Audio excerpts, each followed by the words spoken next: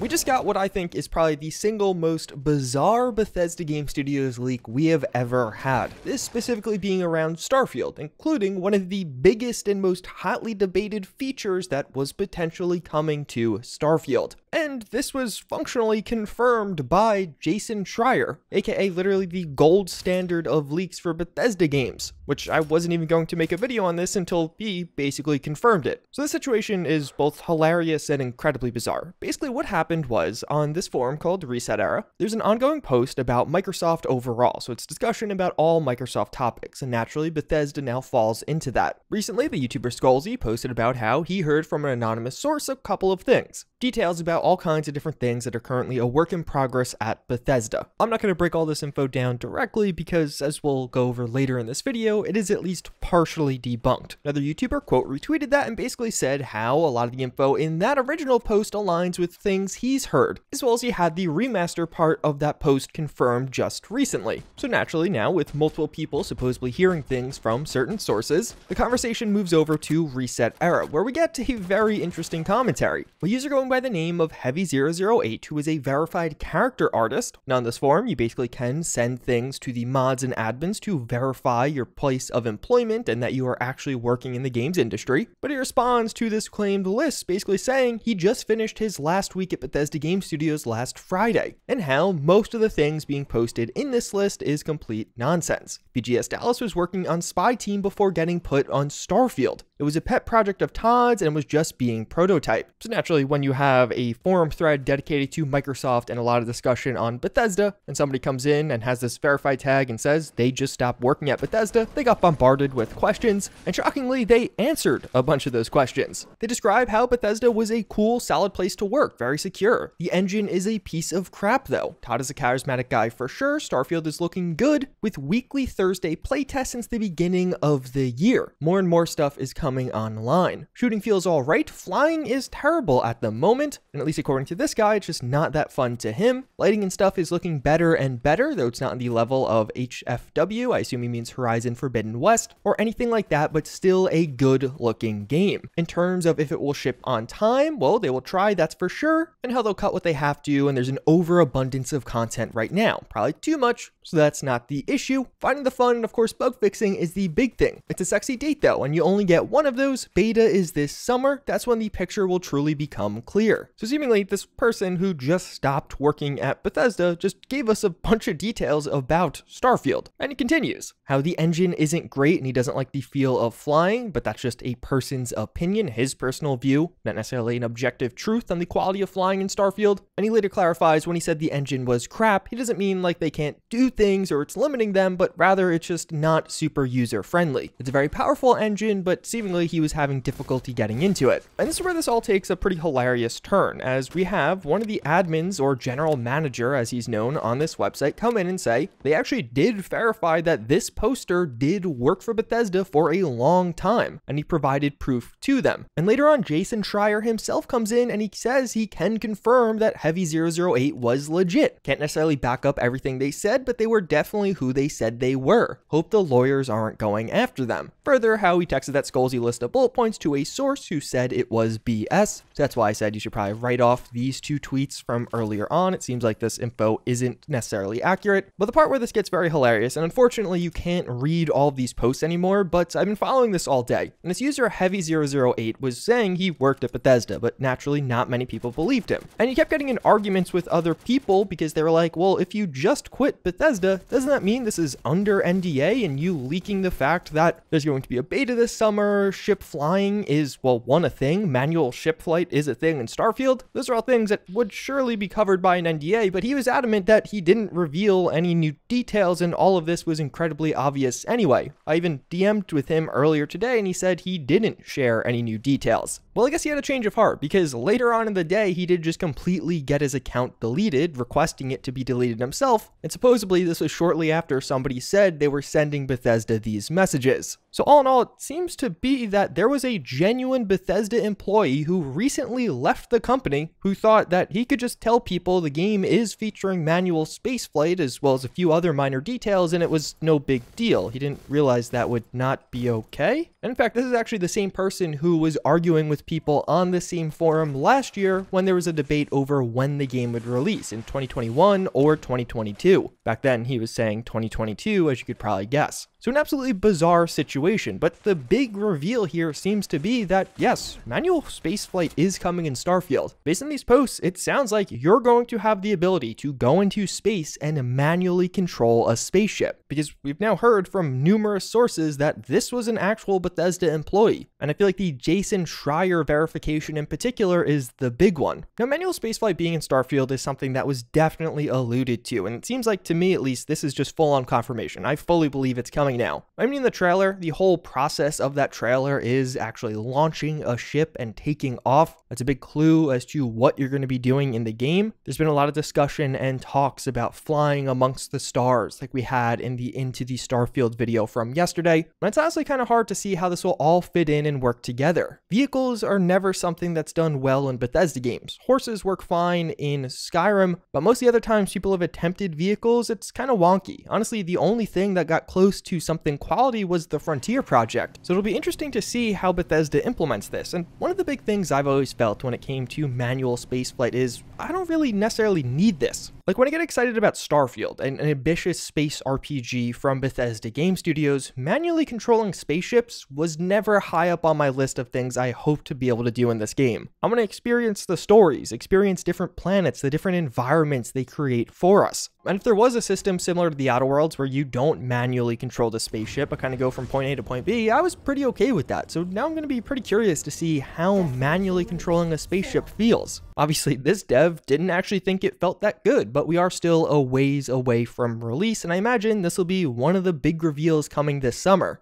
Although one of the ways I could actually see spaceflight making sense or fitting in pretty well with Starfield is with exploration being such a cornerstone. We've seen a boatload of concept art of this game. One of the things that stand out there is that there's just a wide array of different environments to experience. So perhaps a lot of this game is actually spent in our ship going from point A to point B, experiencing completely new and unique things. Actually stumbling upon a world that just not many people have, that we truly don't know what we're going to find there. Different cultures, different creatures, different environments. I could see how spaceflight could be a cornerstone feature of that and kind of mimic what you have in No Man's Sky to a degree. Not necessarily being a full-on flight sim, but still creating some very interesting and unique experiences where you do have this feeling of isolation and discovery. In addition, a couple of the other things, he obviously confirmed that Spy Team is actually a Bethesda Game Studios project. Definitely seems like that unannounced game I've been talking about is actually Spy Team. I didn't think it was Spy Team. I actually predicted that it wasn't Spy Team, but it seems like that's something, which is very curious. It's hard to imagine what Spy Team even is. It almost sounds like a Team Fortress 2 knockoff or something. Based on his post, it seems like this was something that was in production, but is perhaps no longer in production, so maybe they moved on and we won't find out ever, or not for a while. And when it comes to the comments of beta this summer, I have a feeling they just mean the game will reach a beta version, not like there'll be an open beta for us to experience. Obviously, Fallout 76 had an open beta, but with a single-player game, that feels a bit weirder. I can't imagine Bethesda gives everyone that open beta experience. But who knows? Maybe they will. Either way, that is a pretty big reveal, I think. Manual spaceflight in a Bethesda game. Either way, this was easily one of the most bizarre leak situations I've ever seen. You basically just had an employee who jumped on a forum and started arguing with people, but kind of leaked a bunch of details in the process, not realizing that NDAs could apply to them, or apparently he didn't have an NDA. Either way, it definitely seems like some people at Bethesda might be pretty upset right now. In one of the posts, he actually described how he still has gameplay and he was willing to share that with the mods for verification that he was legit. With that said though, hopefully you guys found this one informative or just entertaining, because it is, again, pretty hilarious. As always, again, I thank you for watching. I hope you enjoyed this one, and I hope to see you all next time. Later.